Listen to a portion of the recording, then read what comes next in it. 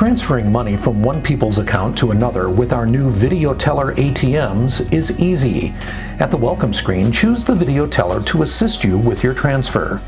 Hello, how can I help you? Hi there, I'd like to make a $100 deposit from my checking to my HELOC. The Video Teller may ask you to display your ID to ensure who you are.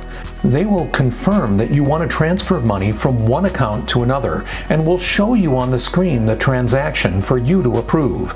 They may ask you to sign the screen slowly and with even pressure.